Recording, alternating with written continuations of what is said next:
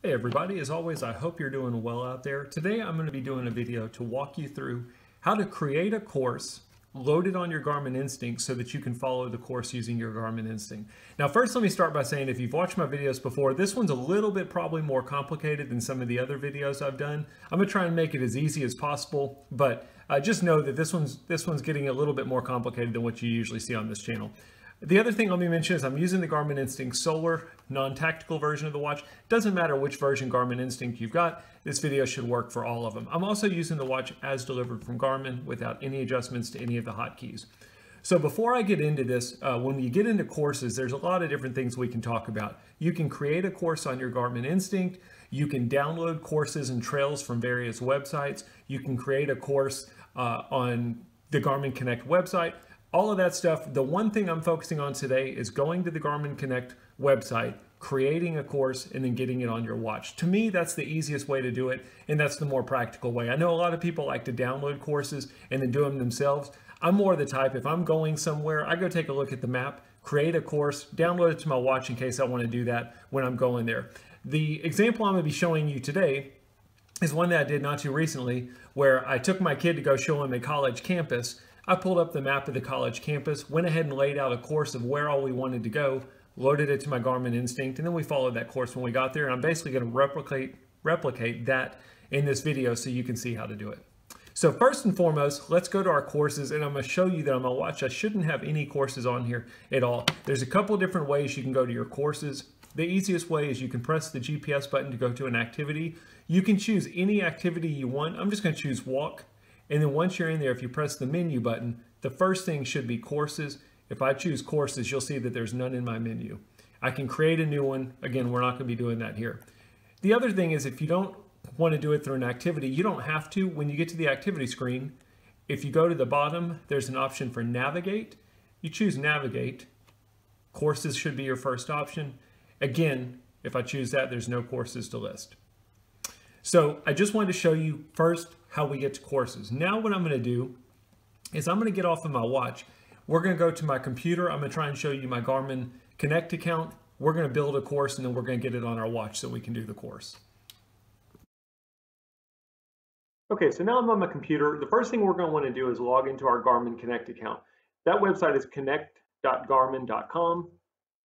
And once you log in, you're going to see a different view. Every user can set up this page right here any way they want to. So what you're seeing on mine might be different than what you're seeing on yours. However, on the left-hand side, this information is going to be the same for all of us. To build a course, you'll notice in the middle, I've got a tile here where I can create a course. You might not see that on yours, but if you go under training over here, the third option down should be courses.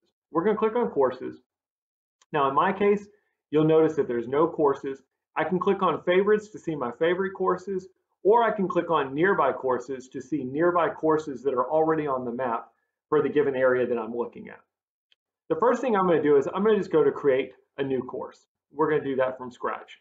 Now I've got a couple different options in here. I can do road cycling, mountain biking, gravel cycling, other. You'll notice that walking isn't in here. It really doesn't matter what you choose here. When you build this course, you can go do this course in any activity on your Garmin Instinct watch.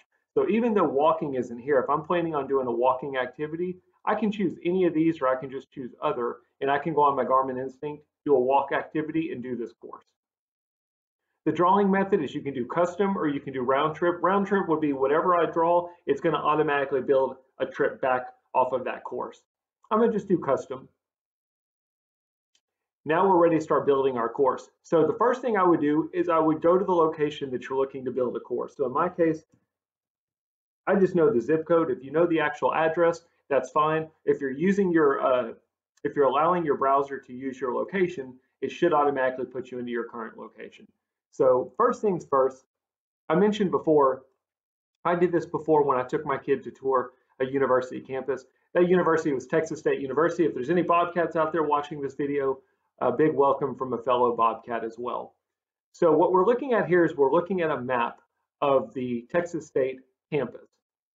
Now I've got a couple of different options for building my course. Follow roads or freehand. Follow roads means no matter what I click, it's going to make the route have to go on a road. So let me go in a little bit. And let's say, for example, I start here. and I want to walk over here, did you notice the way it built it? It basically built it around this way because that's the only road that gets me to that point. That's what follow roads does. I'm going to undo it. Now this time I'm going to do freehand instead. Freehand takes me straight there. It doesn't care if you're going on a road or not. It's going to build the course based on the way you click. So that's the way I would prefer to do it. Again, it kind of depends on what you're doing. Obviously, if you're doing a cycling course, you would probably want to stick to roads. If you're hiking or something like that, you can get away with getting off of the roads, I guess.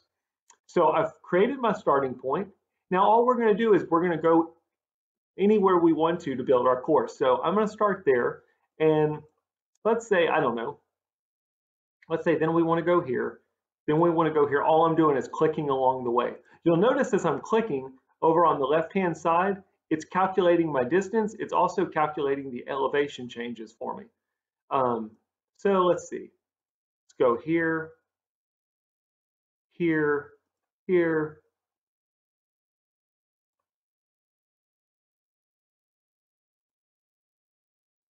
and then back to here. That's the course that we've built. I can change the view of my map. So if I want to see the satellite view, that's what the satellite looks like. Or I can go back to the map itself. The other thing, there's a couple different options you can do over here. You can loop back to your start. You can reverse the direction. So if I want to have the start point be here and the end point be here, I can do that, or I can flip-flop them. I can add a course waypoint. So let's say along the course, if I want to do a waypoint, and I can change it. So maybe I want to do a water break here, or I want to, I don't know, start sprinting here. Whatever you want to do, you can build it into your course, and you can change it to whatever. Let's do something more realistic. Let's do first aid, or let's do food. And I'll just put eat protein bar. So now I've created that on my course. The other thing is we can again see the distance, see the elevation changes. And now we've successfully drawn out our course. Once we're done, there's a couple different options. You can make it public, which means other people who are going out there looking for courses will be able to find this, or you can leave it private to where you're the only one who can see it. It's also untitled. If I click right here, I can name it. So let's put Texas State University Tour, and then I'm going to save my new course. So now when I look at my courses, we can see it says 0 of 1 courses currently displayed. If I do show everything, Texas State is one of them. If I click on that, it'll bring up my course. Now I've successfully created my course in my Garmin Connect account. We've got a couple of different ways we can get it to my watch. I can do send to device. If I do that, you'll notice it brings up my device. The only device I've got is a Instinct Solar. In the event that you had multiple Garmin devices, you would see them all here and you could choose which one you'd want to send it to. I can click send to device. I can also automatically launch Garmin Express. Now, if you choose this, it's going to build up Garmin. It's going to load up the Garmin Express software on your computer, and it's going to ask you to plug in your Garmin Instinct. You can do that. What I would recommend is not checking that and just click send to device. What's going to happen is the next time we go on our phone and we sync our Garmin, that course will be in there, and I'm going to show you that in the video. So now that we've successfully built our course, let's go to our cell phone. Let's sync our Garmin Connect account, and then we'll go look at the watch and see whether or not the course is there. Okay, so now I'm on my cell phone. All we're going to do now is open up the Garmin Connect app. And as always, when you open this up, if you've got it set to automatically sync to your watch, you should start pulling in any kind of information that needs to be updated. The Garmin Connect website and the Garmin Connect app are basically the same thing. It's just a different view of the information. So whatever's on the Garmin Connect website that you've put in or on the app, you should see it in both places. We've successfully sync our information. If you look at the very bottom, there's 3 dots that say more. If we click on that, and then we go to training and then courses, you'll notice under my courses, we can see the course that we just created, Texas State University Tour. So I know it's in my Garmin Connect app, and I know it supposedly is synced to my watch. So now we're going to go to my watch and we're going to see if it's available on my watch. Okay, so now we're back on the watch, and we're going to basically do the same thing we did when we started this video.